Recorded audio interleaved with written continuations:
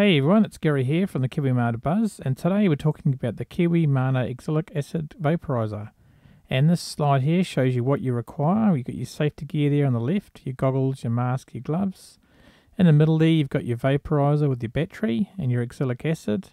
And on the right hand side you've got cloth and also a timer. And a timer is very important here because you need to time how long to turn the vaporizer on. You need to time how long the vaporizer stays in the hive. So let's get on with the video. Okay, so here's a beehive that we discovered the other day that was actually quite infested with Varroa mites. So we're going to treat this hive. And Gary there's got the vaporizer and trying to clear the crazy lawns in the area. And here the size, you use 1 gram per full size box. So that's a full-size box is a Langstroth full. And this particular one only had 1 full-size box and 1 3/4, and it didn't have many bees in there, so hence only the 1 gram there. Now Gary's doing the timer, and it's very important to time it correctly. And now you just insert that into the hive, if the hive entrance allows you to insert it. So this had to be, we had to do a bit of prying here to get this open. This is the comedy section of the video, guys.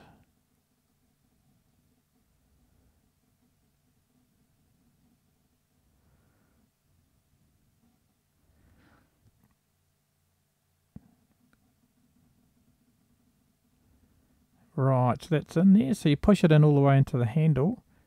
And then this is when you connect the battery. Oh, mind you, sorry. First you have to put the cloths on. So what you do is brush away the bees there, and just add a cloth to seal the entrance up so there's no fumes can get out.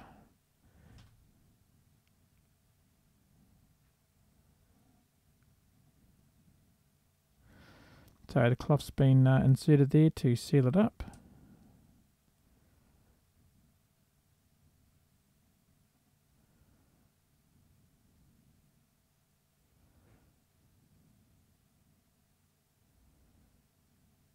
And now you connect the battery. Now this battery is connected for 2 minutes. And this allows the oxalic crystals to turn into vapor and spread around the hive. So that's connected there, and he'll put the timer on. Time 2 minutes, that's it. Now we've sped this up so you don't have to watch the whole 2 minutes. Okay, now with 2 minutes has gone past, and we disconnect the battery, and we leave the vaporizer in the hive, and leave the cloths need the cloths actually protecting the thing. Now you time it a further 10 minutes, and then you remove the vaporizer and the cloth.